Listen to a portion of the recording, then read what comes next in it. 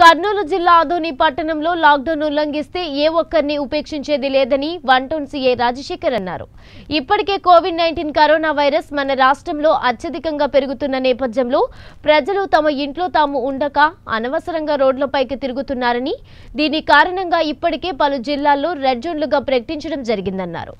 ఈ సందర్భంగా ఆయన మాట్లాడుతూ కర్నూలు జిల్లాలో కూడా పలు ప్రాంతాల్లో రెడ్ జోన్, ఆరెంజ్, గ్రీన్ జోన్లుగా ప్రకటించారని, ఇలాంటి తరుణంలో నిత్యావసర సరుకుల కోసం బయటకు వచ్చినా ఒక్కరే రావాలని ఆయన అన్నారు. స్వచ్ఛంద సంస్థలు భోజనాలను పంపిణీ చేయాలనుకుంటే ఎక్కడ ఇవ్వాలనుకుంటున్నారో అక్కడ అడ్రస్ ను రాసి ఆదోని మున్సిపల్ కమిషనర్ కు అందజేస్తే కమిషనర్ ఆధ్వర్యంలో తమ సిబ్బంది ద్వారా పంపిణీ చేయడం జరుగుతుందన్నారు.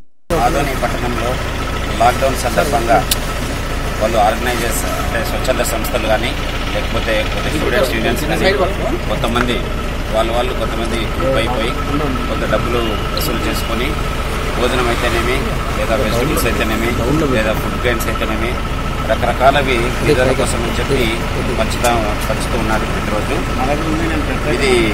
ఇది కరెక్ట్ కాదు.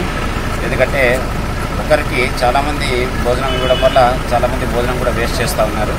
అది వేరే రకంగా పోతూ ఉంది. కాబట్టి ఈ రోజు నుంచి వాళ్ళందరికీ ఆర్గనైజేషన్స్ అయితేనేమి, విద్యా సంస్థలు అయితేనేమి, ఎవరికైనా కూడా అందరికీ ఒకటే విజ్ఞప్తి ఏమంటే, మీరు ఏదైతే ఇవ్వదలుచుకున్నారో దాన్ని మీరు మున్సిపల్ కమిషనర్ గారికి ఈరోజు ఇస్తే, ఈ రోజు నుంచి మున్సిపల్ కమిషనర్ గారు ఆ ఫుడ్ అయితేనేమి, వెజిటబుల్స్ అయితేనేమి, ఫుడ్ గ్రెయిన్స్ అయితేనేమి ఎవరికైతే అవసరం ఉందో వాళ్ళకి ఆయన ద్వారా వాళ్ళందరికీ సప్లై చేస్తారు, ఇవ్వడం జరుగుతుంది. కాబట్టి ఈ రోజు నుంచి ఫుడ్ కానీ వెజిటబుల్స్ కానీ ఏది కూడా ఇండివిజువల్గా ఇవ్వడానికి లేదు. ఈ రోజు నుంచి నిషిద్ధం. అట్లా ఎవరైనా ఉల్లంఘించి డిస్పర్స్ చేసినట్లయితే వారిపైన చట్టరీత్యా కేసులు నమోదు చేయడం జరుగుతుంది.